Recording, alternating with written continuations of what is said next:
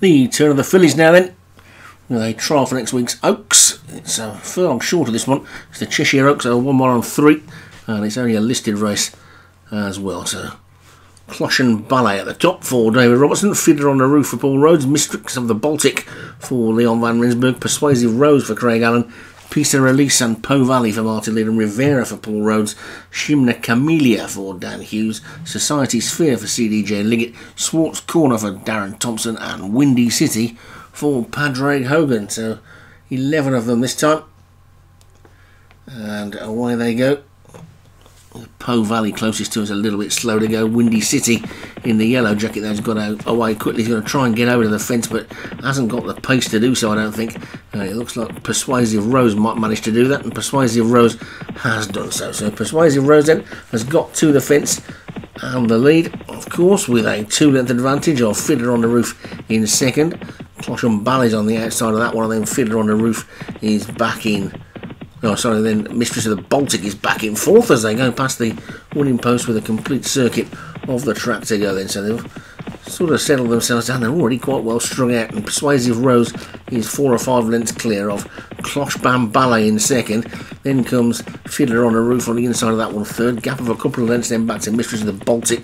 Then Pisa Release in the stripes on the outside of Rivera, who is next, and the grey Schwartz Corner is also close up. Po Valley, widest on the track, is next. The second of the greys is Shimna Camellia for Dan Hughes, who took the previous race to Chester Vars, and we'll be hoping for a classic trial double. Windy City in the yellow jacket, just gone past that one at the moment. Society Sphere for CDJ Liggett is the back marker, but it's Persuasive Rose in the lead then, from Fiddler on the Roof in second, and then Cloche Bam Ballet is in third. Coming around the outside, Mistress of the Baltic has now come through to the challenge for the lead.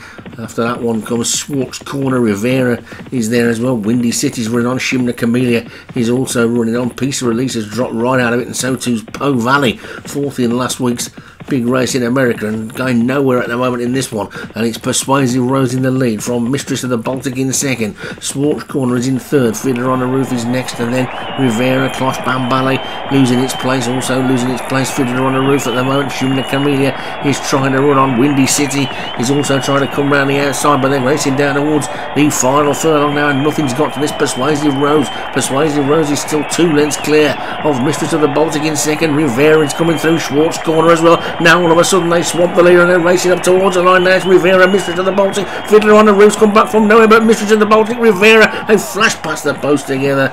Mistress of the Baltic and Rivera. Fiddler on the Roof was making up ground as well, and they finished in a bit of a heap, and this is going to be close. Just wait for the card. It says Rivera. It is Rivera. So Rivera for Paul Rhodes has taken it. So you wonder how much the Professor likes a classic. Is that one Epsom bound next week? A furlong further, remember, next week. Mistress of the Baltic for Leon van Rensburg was second. The third horse was Paul Rhodes again. Fiddler on the Roof, and you'd probably fancy that one over another furlong. Swartz Corner for Darren Thompson was fourth, and Cloche Bam Ballet for David Robertson was fifth.